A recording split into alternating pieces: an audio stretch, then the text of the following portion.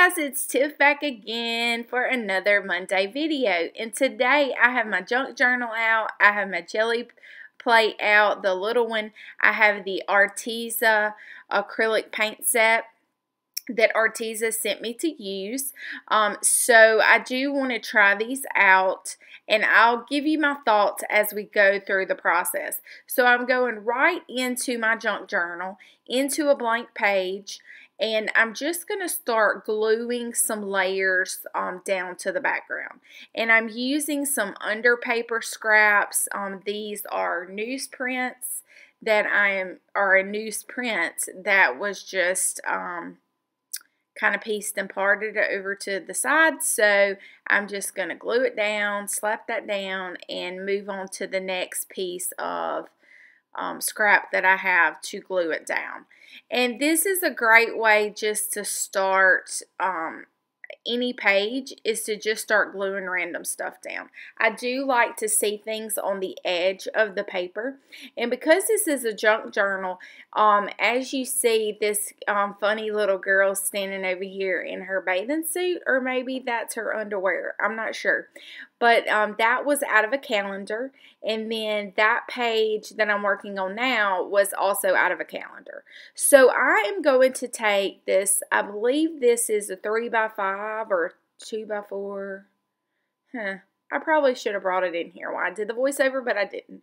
And I'm going to go directly in with the cold gray Arteza paints as well as the white, and I'm just brayering this out onto the jelly plate. And as you saw, I stuck it directly down to the plastic container that the jelly plate came in, and I'm just kind of getting some color and some movement, just what I like to say is starting the energy into the page. And then I'm going to go in here, I believe that was,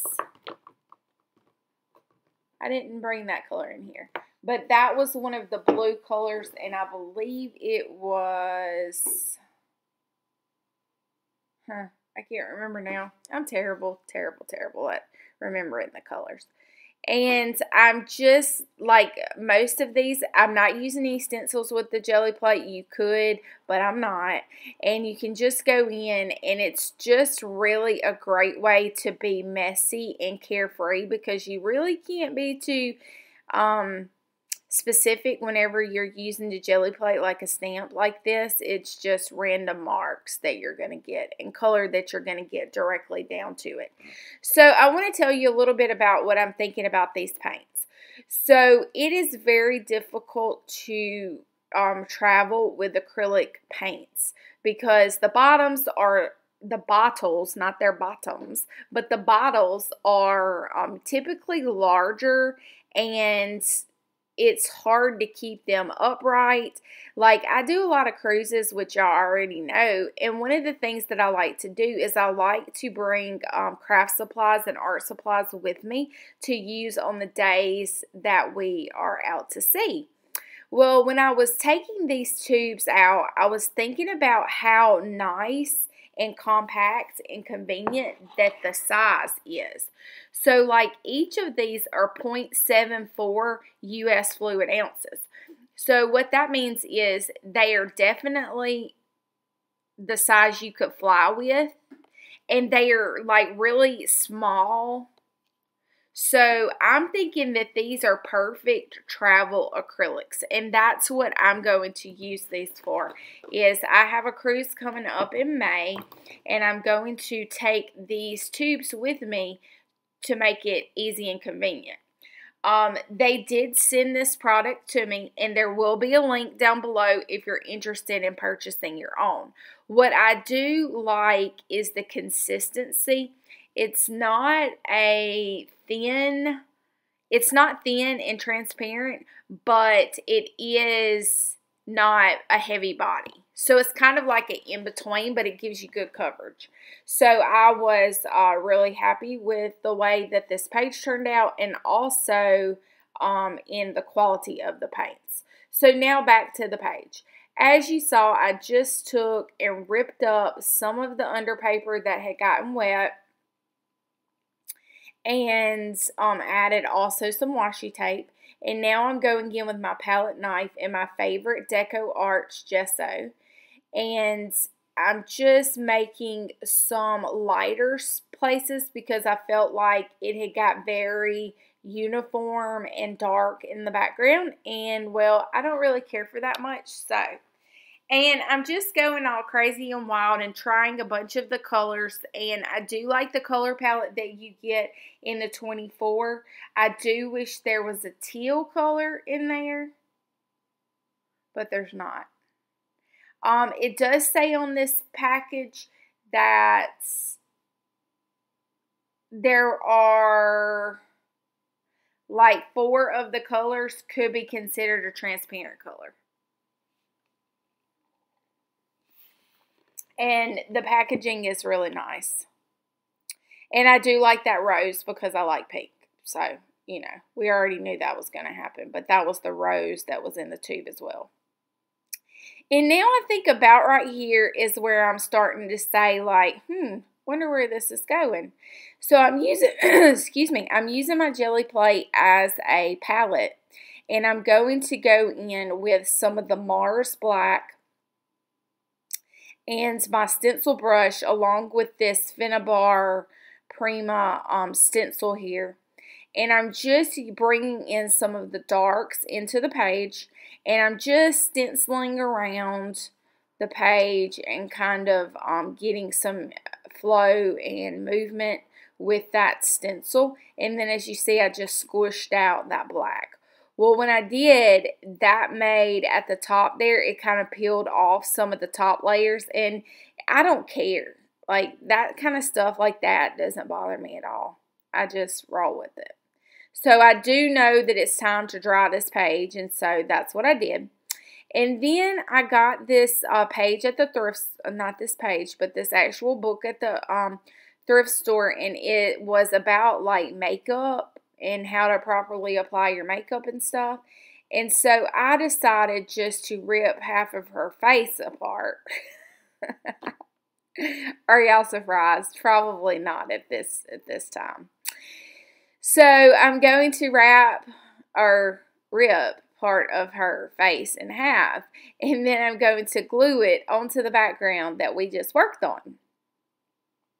Because, well, what else do? You know, just crazy stuff that goes through my head besides poor girl just got her face ripped apart.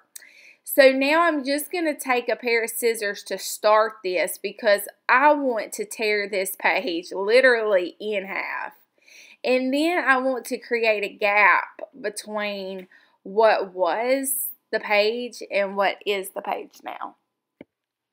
So when I pulled that apart, it kind of lifted some of the glued down papers and collage bits that we put in the beginning, but that's okay. It's no big deal.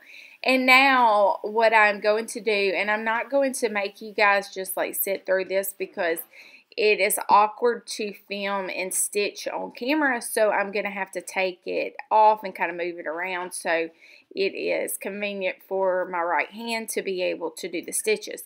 So with that being said, all I'm doing, guys, is I'm going to go and I don't know, is there a certain word to use for the stitch? I don't know if it's a whip stitch. I don't really know what I'm doing when I'm stitching. I'm just stitching. So I go back and forth and back and forth and back and forth, connecting the bottom to the top and leaving that gap in the middle. And then I'm adding a little bit of masking tape. And as you see, I did not completely cover the whole area that I left the gap in. And my way of kind of trialing things to see if it's going to work is I just put stuff on there and kind of leave it for a minute, and then I come back. And then out of the corner of my eye, I saw this thing, and it said she was a runaway.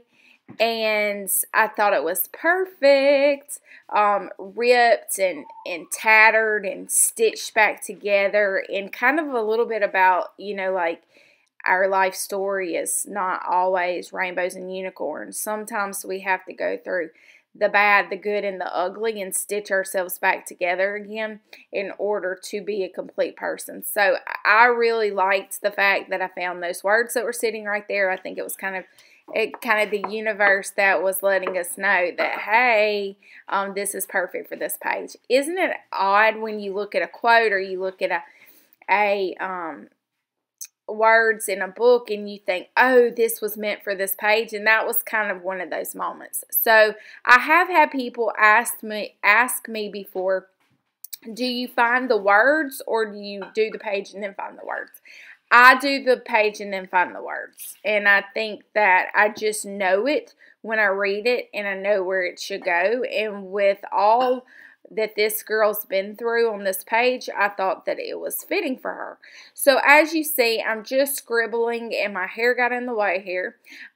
Just scribbling around and added a little bit of that white paint with the palette knife. And then I had this little giblet of fabric here that I thought would be a great addition to our worn and tattered and stitched back together sole that we are working on here. And so I'm going to put some Gel Matte Medium, this is Liquitex, and I'm just going to put that down and then glue it and then glue the words into place. And that's pretty much going to be a wrap, guys. What I do is I feel like it needed one more thing. So I grabbed my Lyra Graphite water-soluble stick that was over here to the side. And I just wet it with a paintbrush and I'm going to make some flicks. And I think it really kind of brought the two together because I didn't try not to get it on her face really. It just kind of melds her face into the magazine image into the page, and then I'm outlining the words. And that's going to be a wrap, guys. Thank you so much for joining me today. I hope that you will take a look at the link below. And like I say, Arteza paints, I do get some small compensation if you do purchase from the link below. And we also have a coupon, so make sure you take a look down there as well. And make sure to click that subscribe button. We've hit 10,000 subscribers. Thanks to all of you. Until next time, toodaloo.